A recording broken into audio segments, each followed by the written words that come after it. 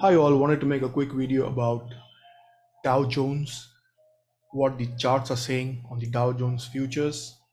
Prior to me progressing, would like to mention that this is an educational channel. All views expressed over here are for educational purposes only.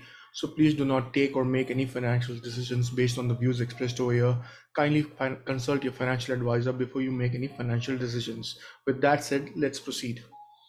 So as you can see on my screen, the Dow Jones future chart is open, and you can see that the bars are trying really hard to stay above the parallel channel. Now, Dow Jones was stuck in the parallel channel from the beginning of January 2022, and somewhere in the month of November, it broke out of the parallel channel. And since then, it's been trying very hard for at least the last 15-20 days to stay above the parallel channel. Can it continue to stay above the parallel channel? That needs to be seen.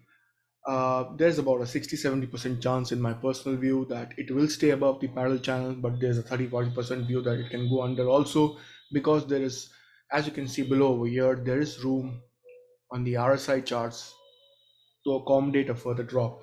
It can drop, all right, but will it drop is the question mark. I don't think it will drop, but there is room for it to drop. Let's view the dollar index also. As you can see, the dollar index is where it is. It's not trying to break out. It's staying below the yellow line over here, which is one of the indicators I maintain. As long as it's below that, it's fine. And then you can see the US Tech 100 charts as well. It's not breaking down drastically. I mean, it's not doing very good, but it's not breaking down drastically and setting any new lows.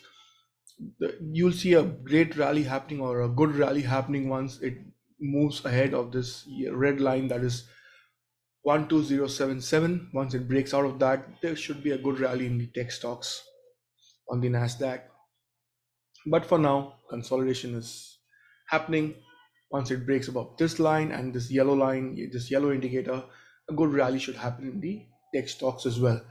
But for now, the view is sideways. That's the best way to put it.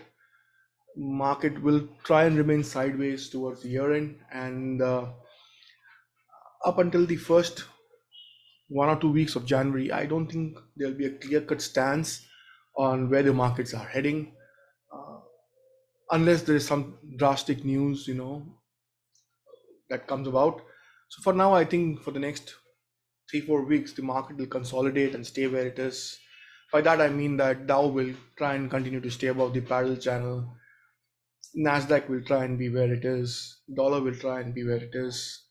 Uh, there's also this feeling that majority of the business houses or trading houses do not take very big decisions during the year ending phase and the first 2 weeks of January. So considering all this, we are expecting a sideway market for the next 3 to 4 weeks. After that, we'll get to know where the indices want to move, whether they want to go up again or whether they want to crash down. But for now, let's enjoy the holiday season. Let's be optimistic and let's assume that the market will not break down. On that optimistic note, let's end this video. I wish you all a good holiday season. May you have a profitable year ahead as well. Kindly like and subscribe. Share this video with your family and friends. Take care. Bye bye.